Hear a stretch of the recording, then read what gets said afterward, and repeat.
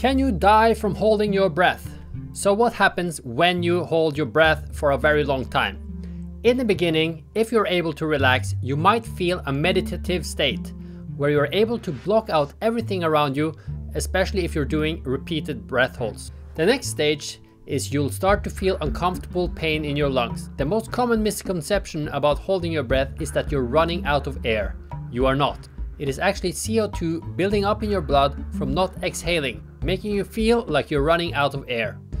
The third thing that will happen is your stomach starts to convulse and contract. This is because your diaphragm is trying to force you to breathe. Then you might feel lightheaded. As CO2 builds up to higher and higher levels, it pushes the oxygen out of your bloodstream and reduces the amount of oxygenated blood traveling to your brain. Your lips also turn blue. Your body may then start to shake as your muscles begin to uncontrollably contract before you black out. Your brain badly needs oxygen, so it knocks you unconscious, so your automatic breathing mechanism will kick in. If you're underwater, you will probably inhale water into your lungs and then you might drown. If you hyperventilate before holding your breath, you get rid of a lot of the CO2 in your blood and you might just jump from feeling relaxed to blacking out and drowning without feeling any of the other steps. That is why you should never hyperventilate when holding your breath underwater, because you never know when you will black out. So can you die from holding your breath? Yes, but not if you're above water.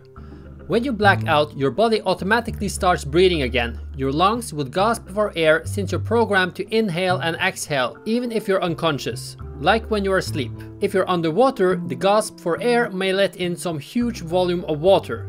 Inhaling water isn't always fatal if you are resuscitated by CPR or have water pumped out of your lungs immediately. But in most cases, blacking out underwater from holding your breath is deadly. There are actually some benefits of learning to hold your breath longer.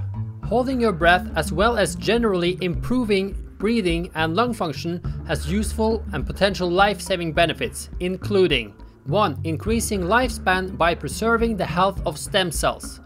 2. Possible regeneration of new tissue in the brain to preserve brain function. This is theoretical in humans, though studies have only been done on salamanders. 3. Increased resistance to bacterial infections. 4. Learning how to make yourself feel more relaxed and relieve stress.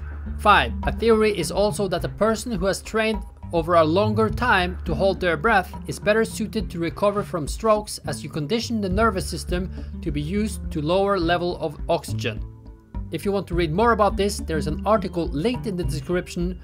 In the article you can also find links to researches regarding the health benefits. I hope you found this helpful. Have a nice day, and remember to subscribe for more things like this.